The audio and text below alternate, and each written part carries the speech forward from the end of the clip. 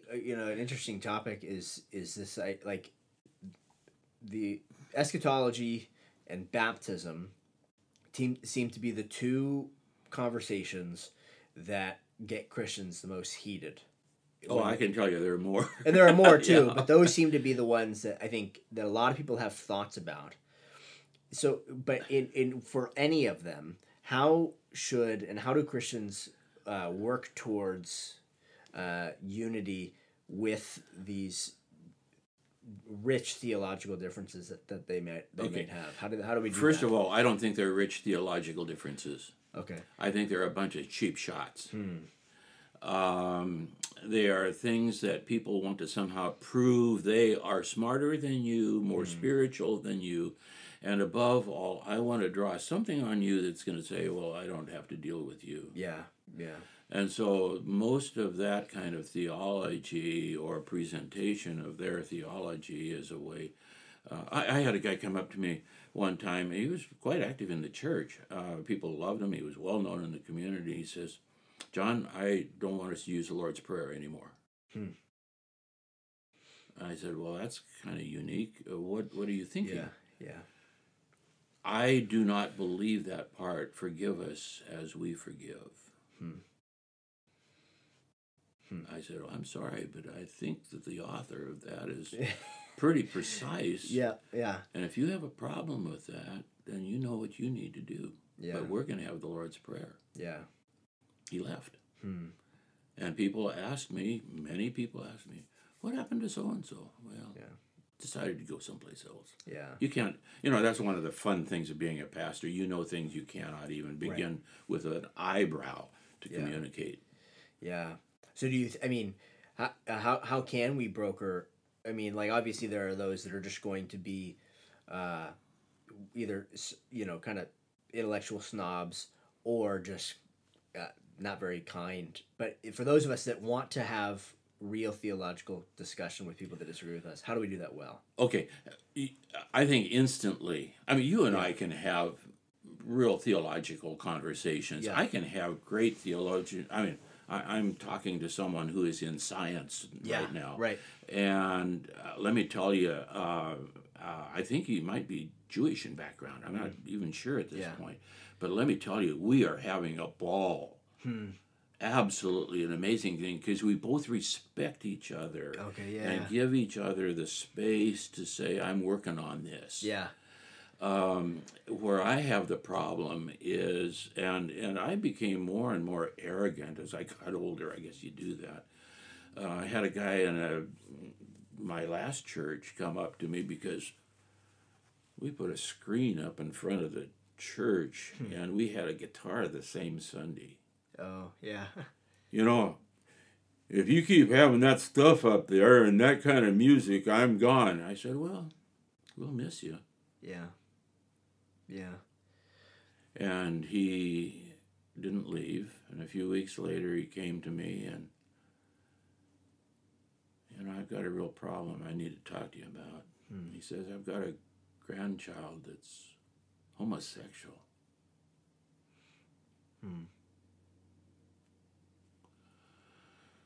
Tough world for some of us old folks. Yeah. And sometimes those things can those frustrations that might be in the back of somebody's head can come through in ways that they don't necessarily mean, but they're just trying to find a way to put this energy that they're feeling. So it's towards the guitar, and he may still not like the guitar. Oh yeah, right. But he really wasn't caring about that as much. No. He was hurting. He's broken. Right. Yeah, I think and the respect thing is so powerful. I think the amount of conversations that I see between Christians where there's no respect, there's no kindness and love. Kindness. That is unchristian. Yeah, and so, like I can joke around with my friend about baptism.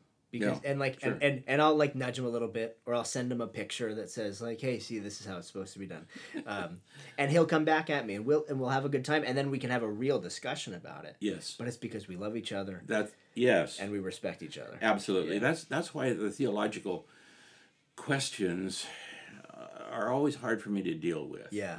because yes, I'm a theologian because I say things theologically. Yeah. But as far as having, the old way of doing things, do you have a systematic theology book? I have a few. Yeah. That's too bad. That was a product of the 1800s. Yeah. That whole thing, we have to systematize everything. Yeah. Yeah. And it really worked for Presbyterians because we systemized business. Right. Right. And it was that kind of whole mindset.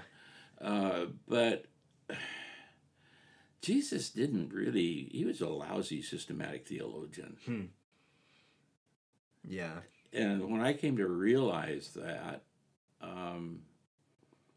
I saw a theology that was so much higher, richer, living. And again, no, you make sure in your studies you study systematic theology. Yeah. But don't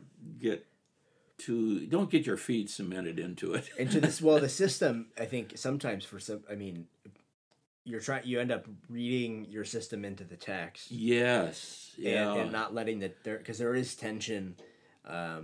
And I would say I still do that. I think we all do. Everybody has a system that they're working to, but the idea you're trying to. Hopefully, the goal is, it seems, to break away those lenses that you have. Yes. As you come to the text, and let the text speak to you first. And if the text is against your system, well, your system's wrong. Yeah. Not the text. Yeah. Yeah. Maybe there's a good illustration with the eye surgery I've recently had, going from 2600 to 2020, and then I'm seeing colors like I've never seen before. Right. Because all that junk that was in there is gone. It's gone. Yeah. Yeah, you see it afresh and anew. Yeah, that's really good. One of the things that's interesting is, so there's two studies that are unique, but one the Barna research group, a study came out recently showing like a really large number of pastors and ministry leaders feel burnt out, and they've really considered leaving their 50+%. So what advice would you give to pastors feeling tired, but also want to endure and keep on in ministry? Or like, what does endurance in ministry look like? That is really hard. Yeah.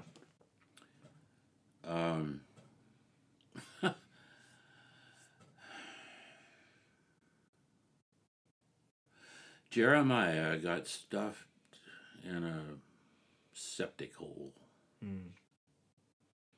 He was so appreciated by his congregation. Yeah.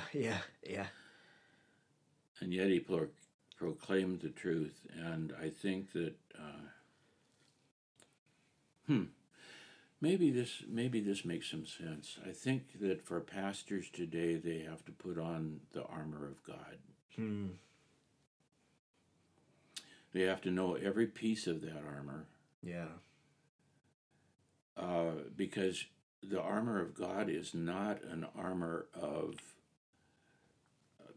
pain inflicted on others. It is protection for the servant of God.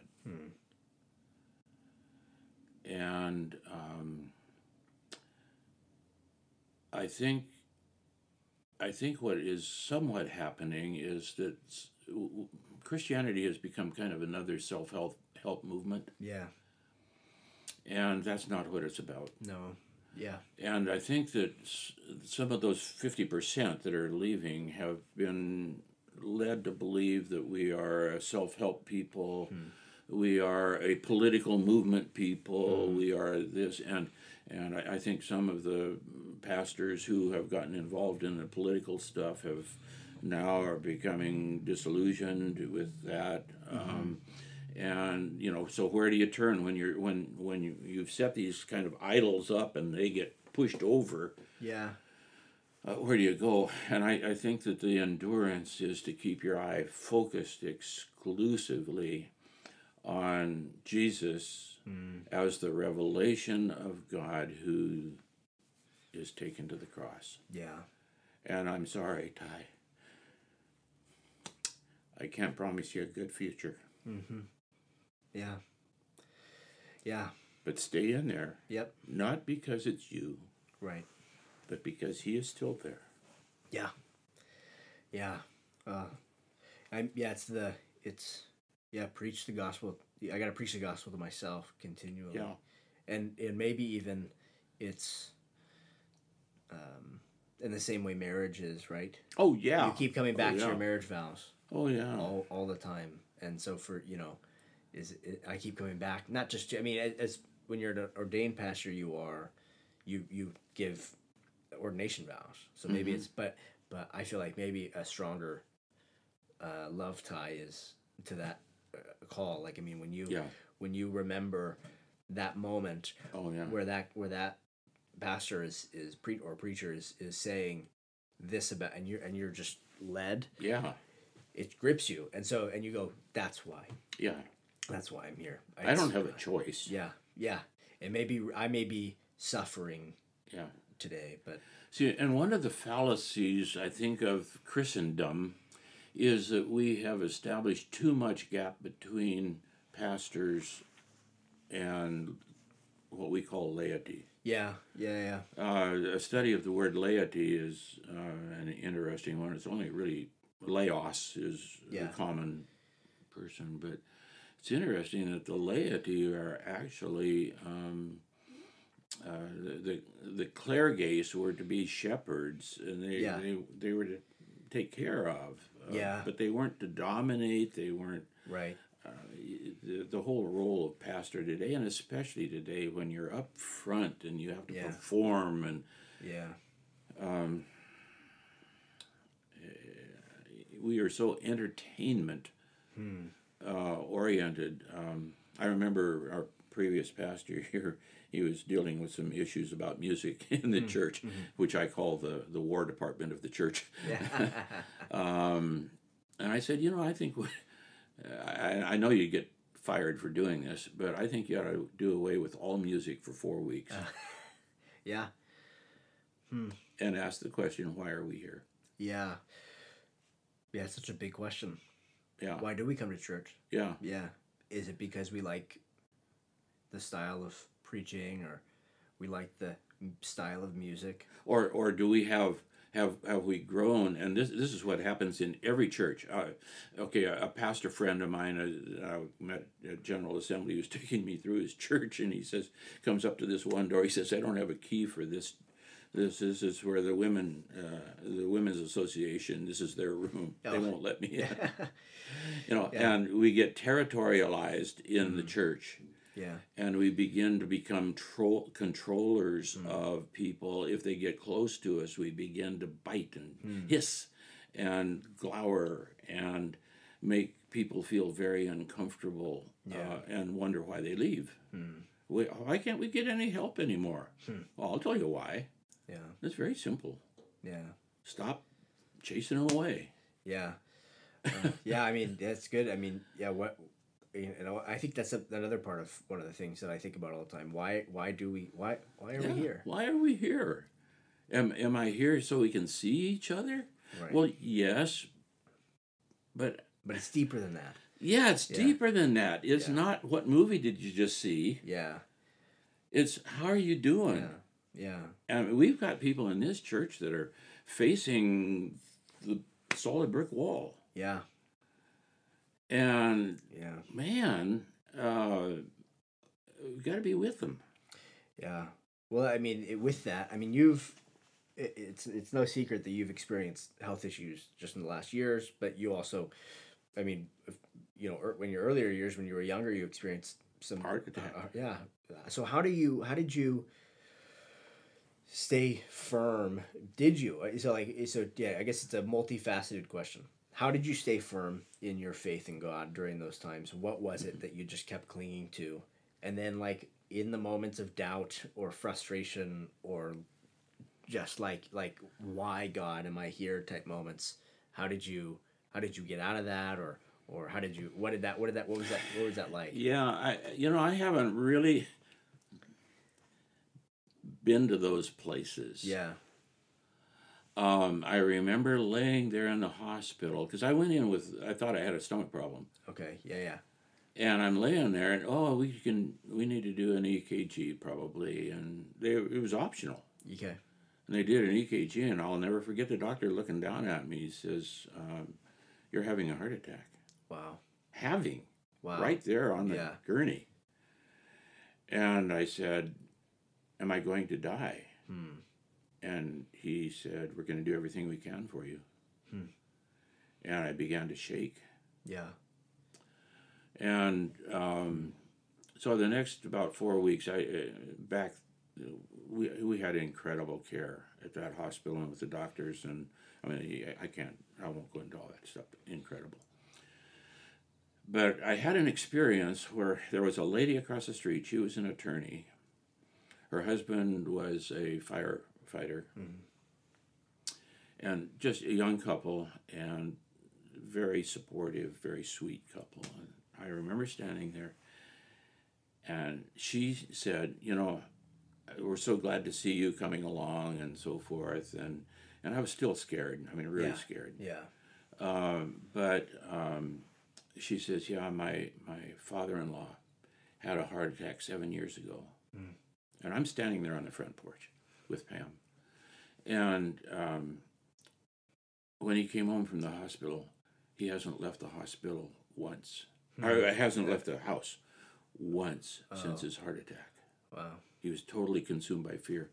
And I stood there remembering, and I remember so clearly, making a decision.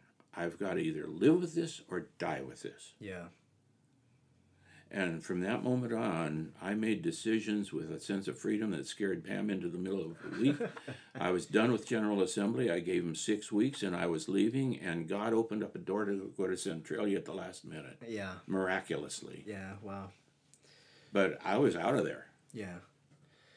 Wow. So what do you, so say, I mean, there are people that we know really well in this church who are struggling with just, I mean, whether it be health issues or the loss of a loved one. But we have, I mean, not just a congregation full, but a country full of people who are broken after these last 2 years. For those who are just like kind of throwing their hands up and going, I don't know what to do, what to think. How would you encourage them in this day right now?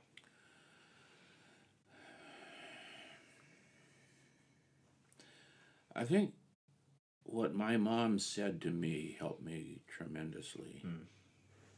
John, plan as though you're going to live 1,000 years, but live like you're going to die tomorrow. And that was phenomenally important because, number one, I had to recognize that I am not here forever. I have spent more time around funeral homes than the average person. Yeah. That has helped me to understand that. But I guess what we need to do is be more honest before those events hit, so that we are prepared. Yeah. And then I remember one phrase, and I don't even know where it came from, but the job of the pastor is to help people enter the next world peaceably.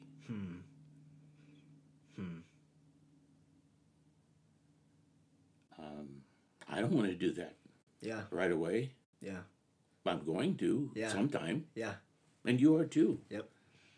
And it happens bing like that in a lot of cases, but as we've begun to face, I don't like facing our mortality. I think it's a stupid phrase. But facing our existence as God's beings is so much different. Mortality means death. Yeah. No, I don't understand what's going to happen. Yeah. But I'm not overly worried about it. I think about it, sure. Yeah. But it's pretty natural. Mom and Dad did it. Right. Grandma and Grandpa did it. Yeah. Great, all of them done it. Right. So join the club, and get ready for it. But live as though it's 1,000 years. Yeah, that's good. And I hope that and I would like to say that to people. The fear, I think a lot of the fear of Christian people is, tell me, Pastor, do you think I'm really going to go to heaven or hell? Yeah. They're scared. Yeah, the assurance. Oh my goodness sakes. You know, I do not deserve heaven. Yeah. That's the whole point of the thing. Yeah. Yeah. And Jesus Christ took care of that for me and for that horrible sinner. And I don't get it. I don't get this horrible mass shooting. Yeah. Yeah. God, what are you going to do with that person? I don't get it. Yeah. It's not in my hands. Yeah. Nevertheless, God is victorious. Yeah. And he isn't willing that any should perish. I think that's a quote out of the Bible. Yeah. Yeah, maybe. Yeah, somewhere. Yeah. Yeah. No, the that idea of God being victorious and that he is good, like to his core. We're reading a book called Gentle and Lowly by Dane Ortland. I don't know if you've it made some Crossway. It was a very popular book, popular by Crossway in the last few years. But it's all about the fact that the heart of Jesus, the one time Jesus says anything about his heart on earth, is that he is gentle and lowly. Yeah. And that like his very being is compassion. Yeah. His very being is goodness. And that goodness wins. Like that's to me the thing that gives me hope all the time. Okay. Let me say, I think now I'll become theological. Yeah, yeah. I think there's a major theological error. Our salvation is not about me going to heaven. Right. Yep. Our salvation is to equip me to be God's person on earth. Yeah. To be an ambassador. To be, yes, that's the word. Yeah. To be ambassadors. Yeah. An ambassador is a member of a kingdom living in a foreign kingdom. Right. For the sake of the king. Yep. Yeah. And I love the Psalms, but we don't hear a lot about the kingdom of God being preached. And that's what Jesus preached. Well, we're about to on Sunday. Sounds good. Yes, I think that we need to understand that we are a part of the kingdom of God as ambassadors living in Russia. Mm-hmm. Because we've got ambassadors living for Jesus in Russia and in China. Yep. And we're good Christians. Yeah. Honky. Yeah. Yeah, no, I mean the salvation is not an escape route. No. It is yes, we get to experience eternal life with God, and it is the story of how we are made right with God, but it is so much fuller than than that one piece of it. It is that his kingdom is here, that God reigns here, and we get to be part of that kingdom on earth. It's so much greater than not that, and salvation is the greatest gift that we're going to receive, but it's not just my sins are forgiven and I'm going to this to this city. It is not a birthing process exclusively. It is that. Yeah. But it once you have that life, now it is supposed to be a life of growth. Yeah. And that, again, back to the third grade knowledge of the scriptures, we need to understand that we are in real bad shape as Christians, as communities of Christians, because what we think we believe as Christians is probably pretty far from what it's really about. We have some really hard work to do. Yeah. there is another book that has really profoundly helped me, and that is The Stages of Growth. Okay. And it's a guy from Duke University wrote it, and about spiritual growth development and the 5 levels. There's an educational philosophy of this too. I'm not going to go into all the details of it, but what happens is that people tend to get into that 3rd stage, and the next stage, the 4th stage, is kind of an individual standalone. Here I am, and it's a very insecure. And what people tend to do is they circle back down into number 3 and never make it up into the 4th and 5th stages of intellect. This happens in science, it happens in mathematics, it happens in art, it happens in piano playing. Come up to that, okay, I'm kind of comfortable, and this is where everybody is, which is sad to say, but that's where they are. And the challenge of the Christian is to go into that individual step that says, here I am with Christ, and to move up, and then you become the guru up on top. Right. Yeah. Sitting on the mountaintop. Yeah. Eventually we get there when we're with Jesus, and then we get to learn everything. Yeah. And then I think we're down at level 1 again. Right. Yeah. Because then we just keep growing and learning in that. I have often said, I think the first thing that's going to happen before I get to go into heaven is I'm going to get stopped at the gate. And, okay, John, there's a few theological things we got to straighten out here before we let you in. Yeah. And I'm fine with that. On December 3rd, 2002, you preached this. Why did you say that? What? So I guess we're close to an hour and a half. So maybe we'll end Fun here.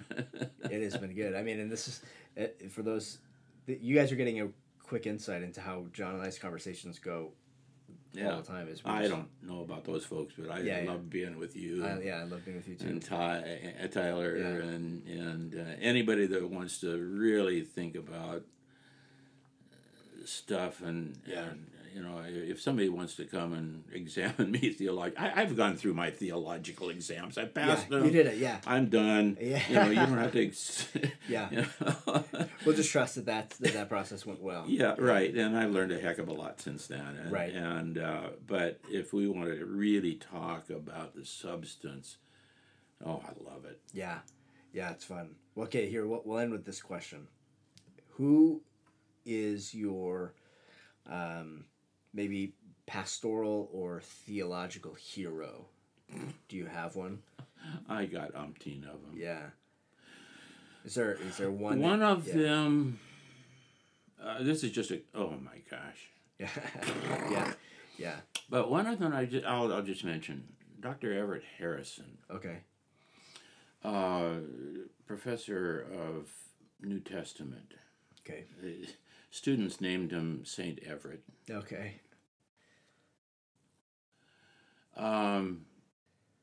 He loved the scriptures. And seminarians can be really obnoxious. And they always want to, kind of tweak the prof. And I watched as my colleagues would throw this question out, like... Yeah. And I loved the way, that's a good question. I think if we were to look at John chapter 5 and verse 6, we would find how Jesus dealt with a similar kind of a question. I watched how he heard, would not engage in the... I'm an escapist. I don't like engaging in conflict. Yeah. I mean, that's just who I am, but I will if I have to. And he knew his scripture. He knew his theology. My senior year there, his daughter, who had been a Rose Princess in the Rose Parade, died after about 6 or 7 years of a degenerative disease. The whole school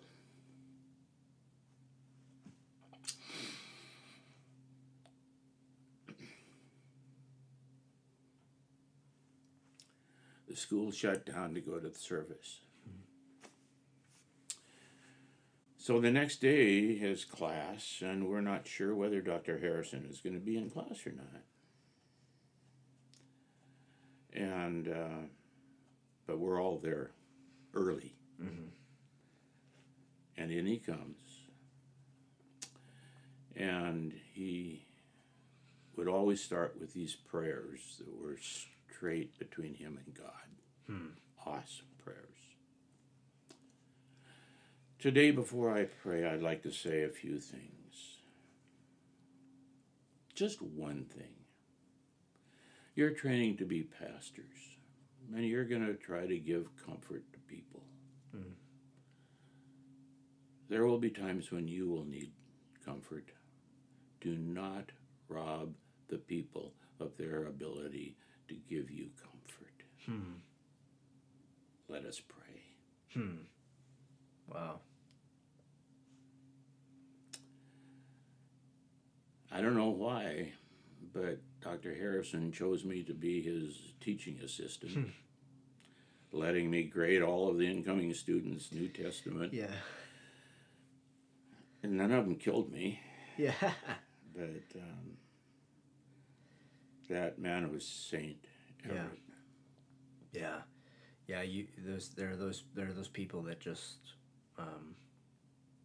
leave such an impact. Yeah. Yeah. And you hope to be that to those whom you touch. And yeah. I think he would probably be one of the ones that if I were to have to go into somebody else's skin, he definitely would be one of them. Oh, that's good. Well, I think that's a good place to stop. That's just a good there's joy in hearing a heart of a man like that. There's just goodness there. So incredible. By the way, he was one of the translators of the NIV. Oh, really? Yeah. Okay. In the early ones, when they actually listed who all the translators are, you would find his name there. So he was a soft man, but it sounds like soft-hearted man, but he knew how to. He was. I think people sometimes think that the softer the man, they're not as theologically sharp because they're not as willing to engage in the battles. But clearly, I mean, I've said this before when people ask me about what translation they should read, and I go, to be honest, you're on the majority of the translations, they're all smarter than you. So they're all better than I am when it comes to Greek and Hebrew. So I'm going to trust their judgment in most cases. Yeah. So. So in my Psalms class, I'm going to give a 2-page front and back list of all the possible translations people can go out and buy. Right. Yeah. Now pick the right one. Yeah. Yeah. Isn't that it's so wild to think about that that we have that many. I mean, you think about people like the theological giants of the Reformation, Calvin, Luther, Zwingli, and they were lucky to have a complete set of manuscripts. Oh yeah. I mean, printed Bible. Right. And then the printing press comes along, and it's translated into English, and you're lucky in a house to have one. Yeah. And now, I mean, I have somewhere in here at least 6. Oh yeah. And on my computer alone, I can access 30 translations in a second. And every language on the face of the earth, almost. Yeah, and it is a true gift and also wonder in how God has preserved His Word in such a way that we and also, I mean, like, what a blessing it is that we happen to live in the time, even though it doesn't seem like it's that great of a time for the church and Christianity in general, but we live in a time where we get access to the Word of God in such a way. Yeah. It's So final silly story. Yeah. About this guy who was going to do his doctorate in the Hebrew. Yeah. And so he picks out a chapter of the Bible, and the advisor says, "Well, that's way too much. Take it down to a small." So he comes back in with 5 verses. Yeah. Well, no, way too much. He says, "Oh, okay. I want you to take it down to smaller than this. Keep going. Keep going. You've got to refine it and focus. Yeah. So he gets down. He comes in with one verse. No, I want you to really focus. He comes back with one word. He says, you're still way too big on this, way too big. So he looks at the Hebrew, and there's this little mark. And he writes his thesis on this mark. Wow. Turned out to be a fly speck. Oh. And I think a lot of our theology is that we focus and we get the fly speck. Yeah.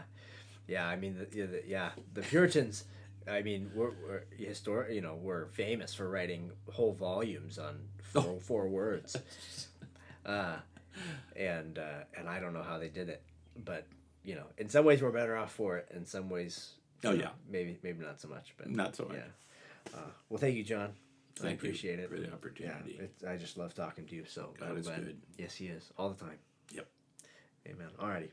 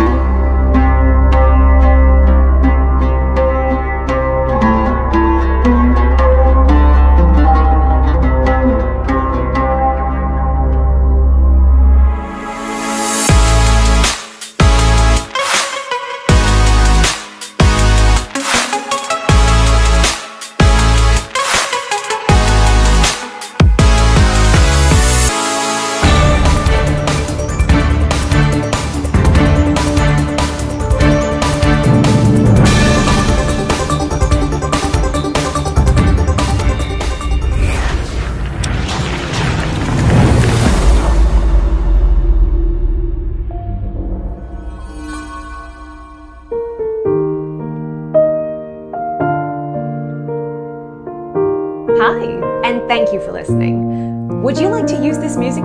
You can easily license it with just one click and use in any personal or commercial project.